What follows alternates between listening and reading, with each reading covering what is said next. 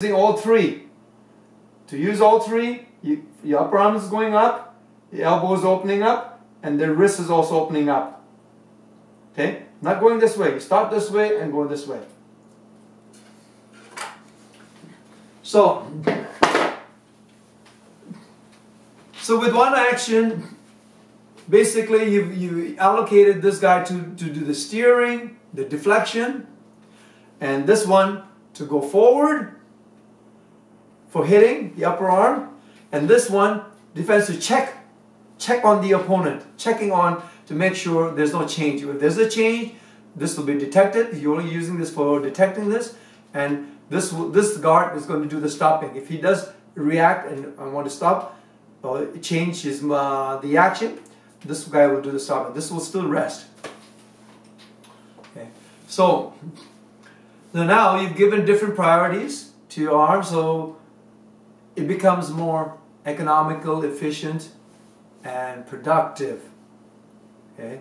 So now from here, as I said, you're going to go forward, and then my form is done this way, and this way. Okay, come back. Ooh. Okay. So in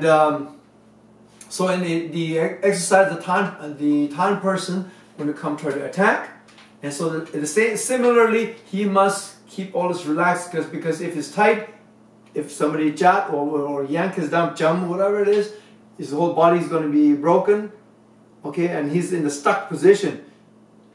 He can't move unless he releases, or or if he routers, if it turns this and he's hard, then it will turn the whole body. So you don't worry about it. Let this be loose. Okay, this is a player. You're a football player, a soccer player. He's got to run around. He doesn't stay still in one place. You don't just stop. The ball comes in and you stop. You're not there. You're supposed to dribble around and go. That makes it more efficient. Okay, so he attacks. The Tan hand converts to a palm strike. He drops it. Yeah, he turns it here and he drops it. Just let it go. You're reading him. No panic. You have the contact. So once he makes a move, then this elbows again, the upper arm still goes back to doing the job by pushing forward, and then you're rotating your bong. So you don't swing it this way, you don't swing it up, okay, or swing it to the side like this. That's why a lot of people have shoulder problem, overworking this, especially with somebody putting weight on it. So all you do is go here, keep the index finger where it is, and you turn it around like this, and the fist will be taken up and around to the side. Okay, so that's how the bong should be used. There's many martial arts do that. The difference is your hand. Okay, you think you're doing some kind of a very unique bong. All the other martials got it, and all you do is you got an open hand. So we don't do it this way.